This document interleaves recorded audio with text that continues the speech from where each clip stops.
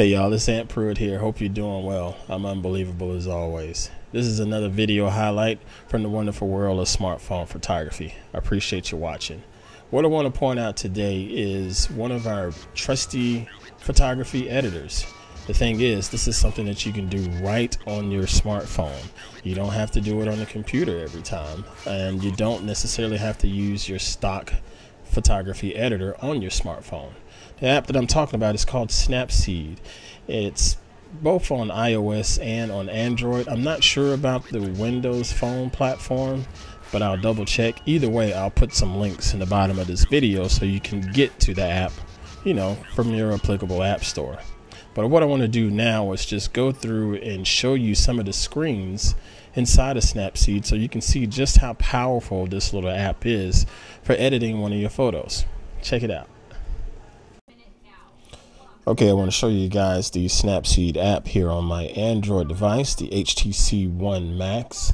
Now, I'm using a screen recorder here to do this video, so you might see my little mouse move around here and there.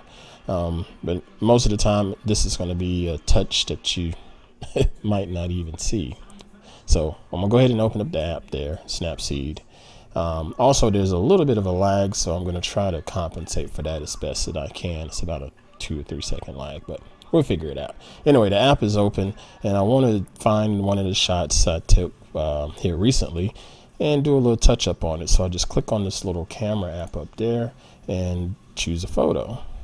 So of course I go to my gallery, and I like this one right here. I like that one. So of course it opens up, and you notice it has that long portrait mode. I don't necessarily like that, but Snapseed makes cropping simple, just like your standard stock editor. You just click the menu for crop and drag the menu however you see fit. Slide it down or just keep it steady like that, but I might slide it down just a hair. All right, and of course hit the check. It applies it. Fairly intuitive, right? But you also have filters in here, so if I want to add a black and white filter, it automatically changes it to black and white. So you can, once you're in there, you can adjust the filters by tapping on the extra menus like that, and just change.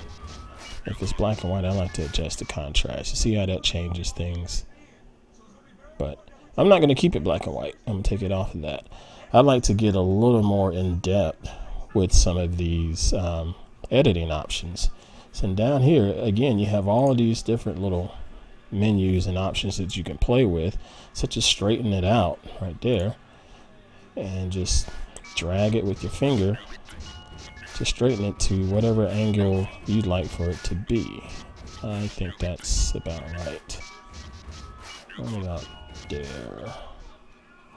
Okay.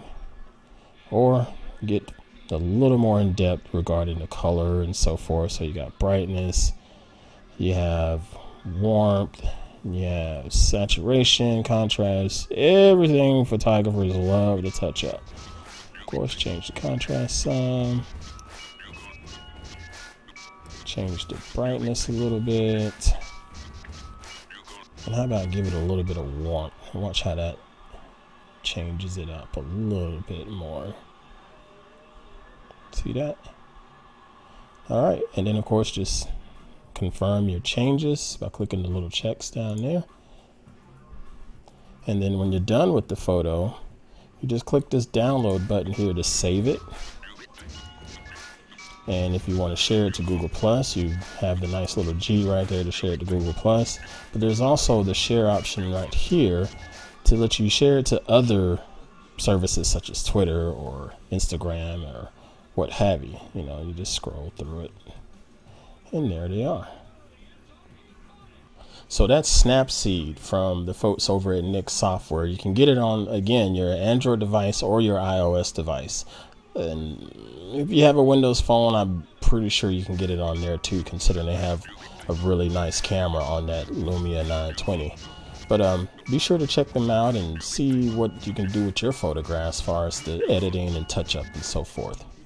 Thank you for watching this video today, and be sure to click the like button and click that subscribe button. I really appreciate that. And be sure to come back and check out more content here on anewdomain.tv, as well as the smartphone-photographers.com website. It's right there on the screen. Thanks for watching. We'll see you next time. Peace.